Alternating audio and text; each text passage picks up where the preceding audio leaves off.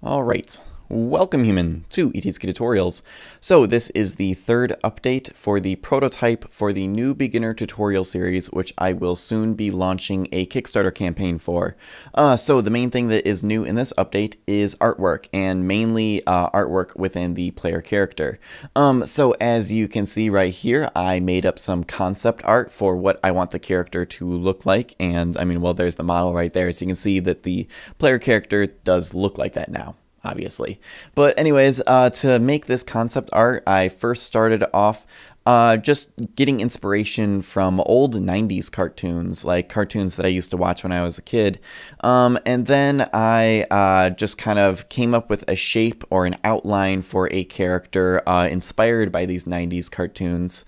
And then I printed it out on paper and sketched in pencil, just the stuff like clothes, hair, the glasses. Just I came up with a bunch of different looks until I came up with a look that I really liked. And then I scanned that back into the computer, and then I touched it up and colored it in Photoshop, and then I made the background by just repeating some shapes and then distorting them, and then just putting just a sponge filter over it to give it a little bit of texture.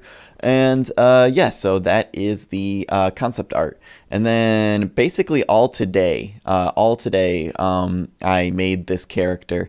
So I did recycle the old character just a little bit. So I started off with the main mesh of the character that you all saw in update number 1 and 2. I just did stuff like I just changed the shape of the body a little bit. I gave him rolled up sleeves, which you can kind of see. I gave him a what is it, a polo, or just a button up shirt.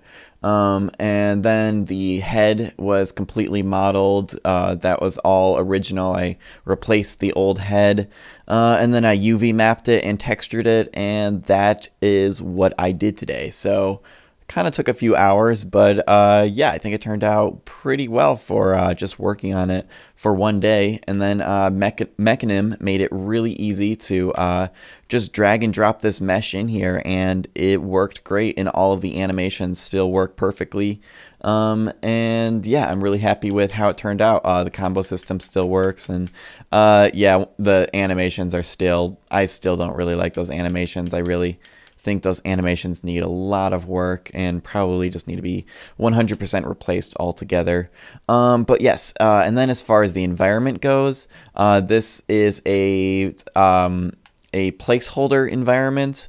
I just wanted to get an environment in here as soon as possible to have a rough just showing what the game is sort of going to look like for the final game. But basically, I just wanted to get visuals in this game that would represent the final game as early as possible, so that the look of the game can evolve over time, and so that I can really like mess with the colors over time and just find out what the game needs to look good. So instead of doing all of the environment artwork like as my last step or something like that, I wanted to get a rough environment in there early on, so that I can have it evolve over time and just get better. And most of these textures came from the ETSK Tutorials 100 level textures pack. So most of these textures are definitely going to be replaced, because most of these came from, or actually all of them came from photos, except for the lockers. Those actually were done graphically. But all of these textures came from photos, and I want to do all of the textures graphically for this tutorial series. So that is something that is going to need to be replaced. Let's see, I am trying to think if there's anything else new. Yeah, that's pretty much it. Just the visuals are pretty much the main thing that's new. The other thing that I wanted to talk about in this tutorial series is I wanted to talk about JavaScript versus C# for this tutorial series. So there's been a lot of talk in the comments about C# or JavaScript and which one would be better for this tutorial series. And C# definitely seems like a popular opinion. And I'd have to say, personally, I lean towards C# too. Whenever I'm doing a project on my own and it's just my own code, code, I will go with C# because C# just works better with mono-develop. It's a lot cleaner. It has its own little quirks, which, I mean, there's a reason for everything within C#. So it's not like C#'s like broken or glitchy or anything. You just need to, it just takes a little bit more to understand.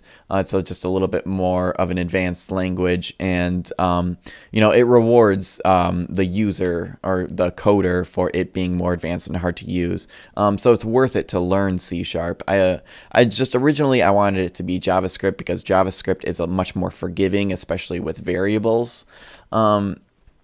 But after I started thinking about it, I'm like, well, this tutorial series is going to be going over a lot of advanced things. Like, there's probably going to be inverse kinematics inside of Blender, so inverse kinematic animation. So just so that we're clear, that is different from inverse kinematics as far as with Mechanim inverse kinematics.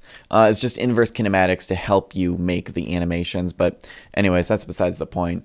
Mechanim, a lot of, I don't know, there's just a lot of advanced stuff going on in this game already, which of course I'm going to break down into little parts and explain each one in detail and make sure I don't move on to the next part of the tutorial until I fully explain how each part works, so that you're never lost going through this tutorial series, and so that this definitely can still be a complete beginner tutorial series. It can be like your very first introduction into any kind of computer programming or computer graphics, or especially video game design. It can just be your first thing. There's no prerequisites for this tutorial series.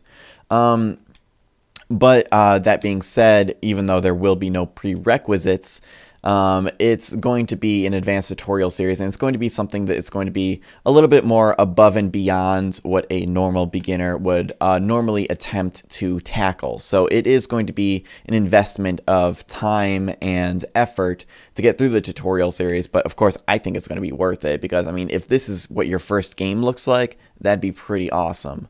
But that being said, I want to fill in the void for people who don't have as much time, or maybe they're trying to decide whether or not they want to use Unity and they only have like a month to decide or something like that. Or maybe people want to go through this tutorial series, but they just find the amount of work that it's going to take a little bit overwhelming, and they want to do something smaller to start off with. So I came up with the idea, also to fill in the void of a good beginner place to start for JavaScript. So I came up with the idea, and I've had this idea for a while now, to create a simultaneous tutorial series to go alongside of this tutorial series, that you can either do that tutorial series, then this tutorial series, or one or the other, mix and match it however you want. But make a crash course for Unity that uses JavaScript. So a tutorial series that kind of goes alongside with this one, so probably storyline-wise takes place in the same universe, or just has a similar art style but is in a different genre of video game, such as shoot 'em up, or just some sort of reinvention of a retro game or a racing game, or just something that'll be a lot simpler to teach in a shorter amount of time, that doesn't go over nearly the amounts of information, but can be accomplished in a much shorter amount of time and will teach you JavaScript. So that's just kind of a rough idea right now. I thought I'd throw the idea out there. That's not an official, I'm not saying that's officially what is going to happen, but I like that idea, and I just wanted to throw it out there and see what people thought of it. So yeah, and then there's going to be a lot more coming with this game. I got a lot of cool plans in the future, so there should be some cool updates in the near future that I can't wait to, well, I got to make first, and then I got to show off.